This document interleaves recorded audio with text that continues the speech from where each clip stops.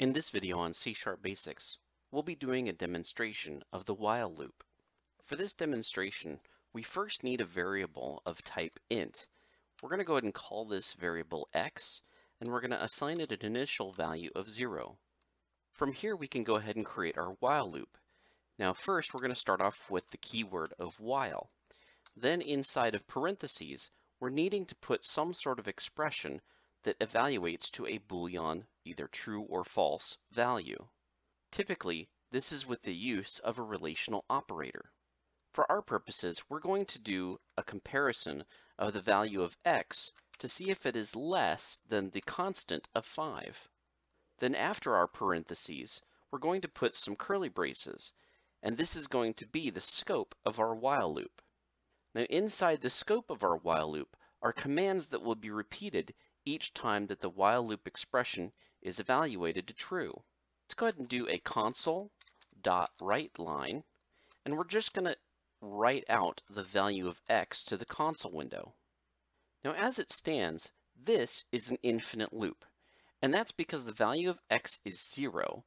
Then when the while loop expression is evaluated, 0 is indeed less than 5, which means that the console will write the value of x of 0 to the console window. But then since we're not changing the value of x, when the while loop expression gets re-evaluated, it's once again going to be 0 is less than 5. And so it will execute the code inside of the while loop scope.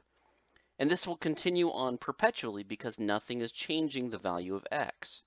At some point, we need the expression x less than 5 to be false. Something has to change that condition so that the while loop will stop. The best way to do this is to simply add the incremental operator to the value of x. Now, each time that the while loop code is executed, it will increase the value of x by 1. Now there's one more thing we need to do. We need to add our console.readLine. Let's go ahead and do this outside of the while loop so that we can go ahead and write all of our x values before we get asked to enter a key. Now that this is complete, let's go ahead and run our application and see what results we get. So the results are, in our console window, we see 0, 1, 2, 3, 4, and then it's asking for us to type some sort of key on the keyboard. Now I want to illustrate to you the importance of which side of the x variable you're placing the incremental operator. We can actually modify our while loop a little bit by getting rid of the x++ statement and instead add x++ as our console.writeLine. You have to remember that the side of the x variable that we place the incremental operator has a lot to do with the values that will be written when the console.writeLine statement is executed. When the incremental operator is after the variable x, that means that the value of x will be increased after the console.writeLine statement is completed. This should result in the same results on our console window that we saw when we previously ran the application. Let's go ahead and try it. So indeed we see that the first value is 0, and it goes 1, 2, 3, 4, and that is the final value that we see. So what would happen if we placed the incremental operator before the variable x? Let's try that and see what results we get. Here the results are that the first number is 1. Remember previously it was 0. And our final number is 5 now, whereas previously it was 4. So the results that we get on our screen are dramatically affected by which side of the variable x we place the incremental operator. Let's go ahead and try one more thing. I'm going to go ahead and take the incremental operator out of the while loop, and instead I'm going to add it to the expression. Let's go ahead and add our incremental operator preceding the variable x. That way the value of x is evaluated first before the relational operator is. Additionally, I'm going to go ahead and set a breakpoint here on our while loop expression. Let's go ahead and run the application and see what we get. Down here in the bottom, we can see what the value of x is in our autos window.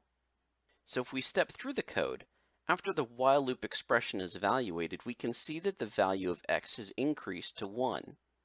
Since the incremental operator increased the value of x before performing the relational operator against the value of 5, that means 1 less than 5 resulted in a true value, and we're going to perform the commands inside the while loop scope. And of course, the console.writeLine is going to write the value of x, which is 1. And if we skip down past that line and check out our console window, we can see there indeed is the value of 1 being written to the console window. Let's loop through again, and we'll see that the value of x is now 2. It writes 2 to the console window.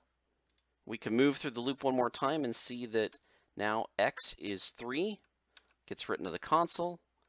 Now we have x is 4, written to the console window.